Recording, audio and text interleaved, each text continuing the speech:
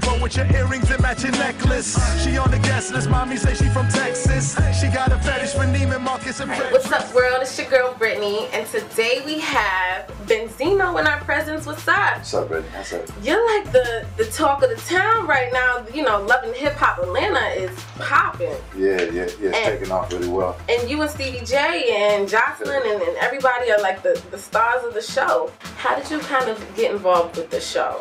I was living in Miami, and me and Stevie have been friends for like over 10 years, doing music together and stuff. So Stevie would come to Miami, and I had a studio down there, and we would work, a lot. And he told me he was in Atlanta, and it was time for me to come up there and do some music. And this was like before the show. So I went up there, I think maybe a month before the show had got started filming. I really didn't know too much about it. And then we just started working in the studio. We had formed a band together. And I was just pretty much doing music with him. And then, him and I guess Stevie and Mimi had cast for the show, I think. And the rest was history. I was doing some stuff with Stevie, and then I had met, from being on the set with Stevie, I had met Karlie. And then we had, we went on a date.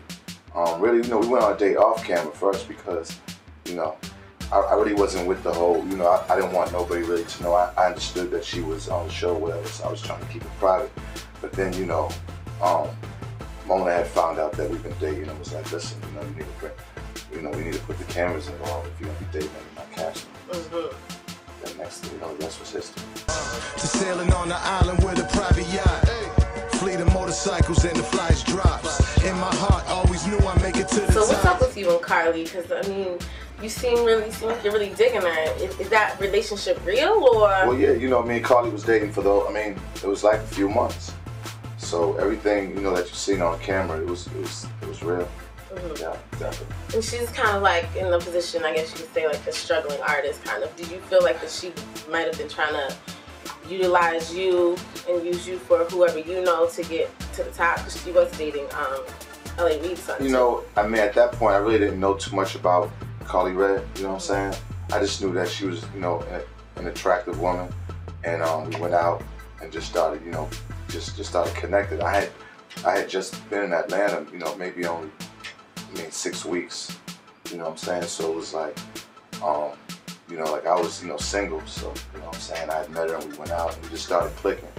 As far as her being a struggling artist, I think everybody on the show, is definitely about their career and trying to get their careers off the ground. Everybody had some certain type of exposure in the industry, some more than others. Stevie being, Grammy Award winning producer and stuff, and K. Michelle had a deal, and Rashida had been signed.